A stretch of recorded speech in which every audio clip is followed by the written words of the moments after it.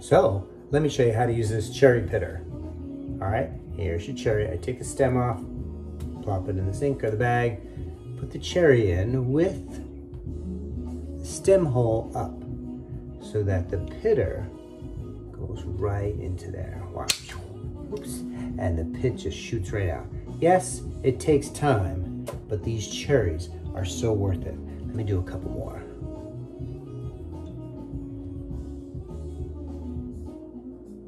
Pit hold down and poof. Sometimes it doesn't come out, but it sticks right there, and then you take the pit right out. All right, see if you can get your sour cherries, get them pitted, and get your pie filling started. It is so worth all the time.